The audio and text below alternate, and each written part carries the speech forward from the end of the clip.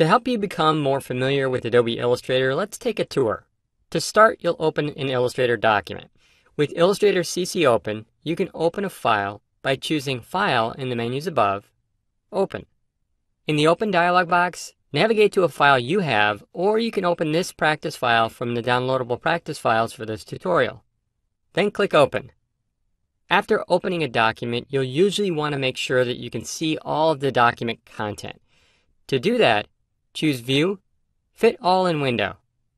With a file open, you'll see the Illustrator workspace. Now, the workspace is made up of an open document in the document window you see here, the menus above, the application bar below the menus, and on Windows, the menus are in the application bar, the Tools panel on the left, and finally, docked panels like the Properties panel you see here on the right.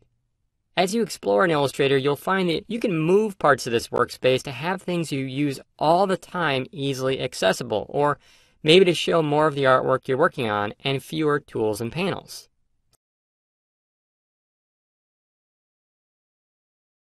Being able to get around in your documents in Illustrator by zooming in and out and moving between artboards will make it much easier to create and edit your artwork. So to get more comfortable with navigating in your documents, you'll explore how to zoom in a document, and then you'll learn how to move or pan in the document window. You can open one of your own Illustrator files, or this file from the practice files for this tutorial. Now when you work in Illustrator, your content is on Artboards. An artboard in Illustrator is similar to a page in Microsoft Word or Adobe InDesign. In this particular document, you'll see a series of artboards. You can have a lot of artboards in one document, and they can also be different sizes, maybe to design a postcard and a poster for the same client in a single document, which makes it easier to share assets and colors and different things across the different pieces you're creating. The first thing you'll do is select some artwork. So select the selection tool in the Tools panel on the left, and click on Artwork in this artboard. Once you do that, you should see a subtle black line around this particular artboard. That line tells you it's the active artboard, or the one that you're currently working on.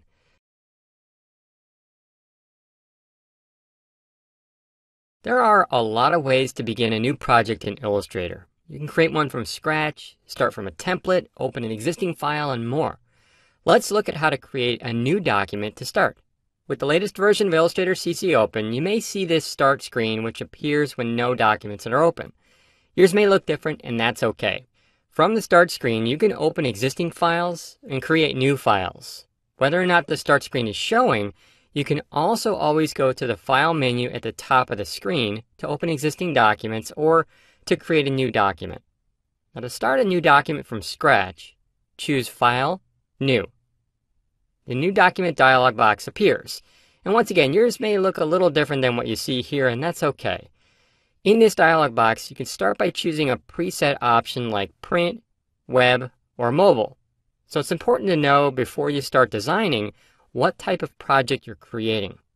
In this video, you'll create a document for a poster that's meant to be printed, so click Print to show a series of print document presets. When you choose the print preset, other settings like the type of color used and the units of measurement are automatically set to accommodate a print project.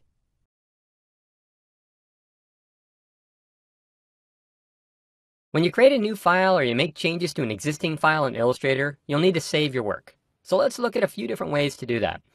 If you want to follow along, you can open this document from the tutorial practice files. With the file open, let's save a copy of the file. So click the File menu up here above the document. And if this is a brand new document and you're saving it for the first time, you can choose Save. This isn't a new document, so you can't choose Save. We're going to save it somewhere else and give it a new name by choosing Save As. Now, when you first save a new file, or you choose Save As, you'll see this Cloud Document dialog box. In Illustrator on the desktop, you can save your document as an Adobe Cloud document, or locally on your computer. Now, a Cloud document is an Illustrator document stored in the Adobe Cloud that can be accessed anywhere you sign into Illustrator. That includes Desktop Illustrator and Illustrator on the iPad. Saving as an Illustrator Cloud document, or saving on your computer, retains layers, type, and other editable Illustrator properties. Now, the extension for an Illustrator Cloud document is .aic for Adobe Illustrator Cloud.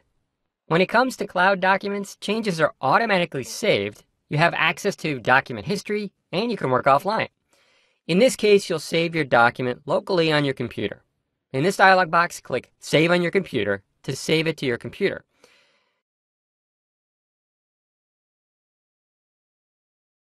Creating and editing shapes is essential in Illustrator. In this section, you'll learn how to draw and edit simple shapes. To follow along, open this file from the practice files you downloaded. And once your document is open, to make sure you can see all of the artwork, choose View, Fit Artboard, and Window. Now to start, you'll select the shape. So select the Selection tool in the Tools panel on the left, and then click in this white triangle shape to select it. You'll learn how to draw a few types of simple shapes like this triangle, and then by the end you'll be able to add shapes to create the robot on the right. Now you should see a box around the triangle. This is called the bounding box. This is important for editing shapes and it should be on by default. If you don't see a bounding box, choose View, Show Bounding Box. If you see a Hide Bounding Box in the View menu, you're all set. Now you'll draw your first shape, a rectangle. In the Tools panel on the left, click to select the Rectangle tool. Bring the pointer out into the document window and move it around. As you move it, you might see these magenta lines. These are smart guides and they help you align content. If you don't see them, choose View, Smart Guides to turn them on.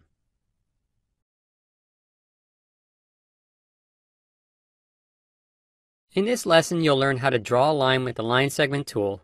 You'll also learn what a path is made of.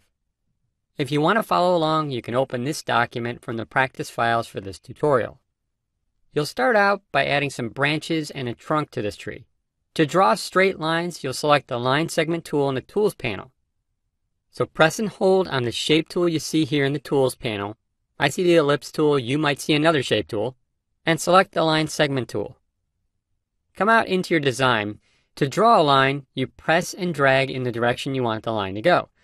So move the pointer into the tree shape, press and drag down. Notice that you can move in just about any direction to create a straight line. Now the gray box you see that shows distance and angle is a measurement label. It can be really useful when you need to be more precise. When the line looks something like this, release the mouse. Now if you didn't see that gray label, choose View, Smart Guides to turn them on.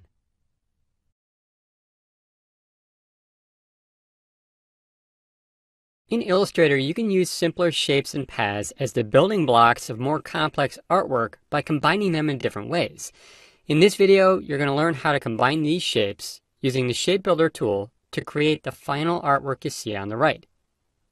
To follow along, open this file from the practice files.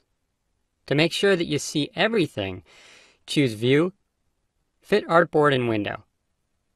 You'll start by creating this main shape. Here there's a circle and a rectangle that are overlapping. They need to be combined into a single shape to give us this shape in the final artwork. Now to combine these shapes, you first need to select them. So with the Selection tool selected, drag across these two shapes to select them. If there was other artwork underneath, you could also have pressed the Shift key and clicked all of the artwork to select multiple shapes. To combine the shapes, you'll use the Shape Builder tool in the Tools panel on the left. So select the Shape Builder tool and drag across both shapes to combine them. You can tell what's about to be combined by the cross-hatching that shows. Also, the red outline you see reveals the final shape that will be created. Release the mouse button to combine the shapes.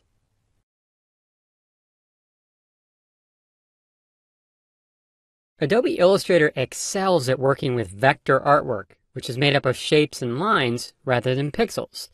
But you can also add raster images to your designs. Raster images, like JPEGs or PNGs, consist of pixels which are aligned on a grid to form an image. When raster images are scaled up or down, they can quickly lose quality and appear distorted and/or fuzzy. In Illustrator, if you want to scale or edit a raster image, you can trace the image to create editable paths from it. When you do that, you're essentially turning a raster image into vector artwork, which can be easily scaled up or down without losing quality. Using this project, you'll learn about tracing raster images to create vector artwork. Then you'll see how to edit that traced or vector artwork. Finally, you'll add that artwork to an existing design on the right. If you want to follow along, you can open this file from the downloadable practice files.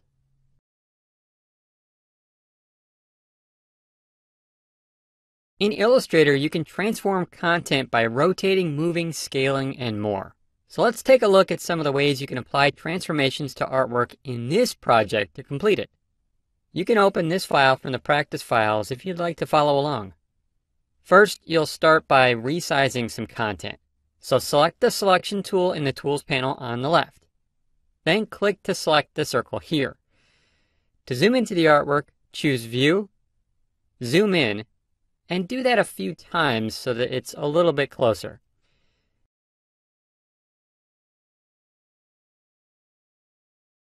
In Illustrator, artwork like this bird may be made up of several objects that have been aligned or combined to create a finished piece. To keep and move sets of objects together, which allows you to transform and move them together, you can group them. Let's look at how to group objects together first, and then how to edit individual objects within a group. To follow along, you can open this document from the practice files for this tutorial.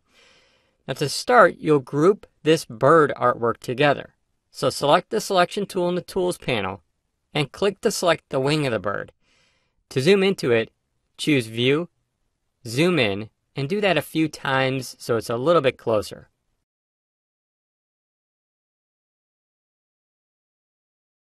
To start working with color in Illustrator, you'll learn what stroke and fill are, apply colors that come with each document, and then you'll make a new color using the color picker. To follow along, you can use your own file or you can open this file from the practice files. You'll start out by learning what stroke and fill are by selecting some artwork. So select the selection tool in the Tools panel on the left and click to select this large green shape. Shapes and other vector artwork as well as text in Illustrator can have a fill and a stroke. For this green shape, the green color is the fill and the red color is the stroke or border surrounding the fill. You can apply a solid color like the red or green, a gradient, which is basically a blend from one color to another, or a pattern to the fill or stroke of an object in Illustrator. Now, if you look in the Properties panel to the right of the document, you'll see a fill color and a stroke color for the selected artwork.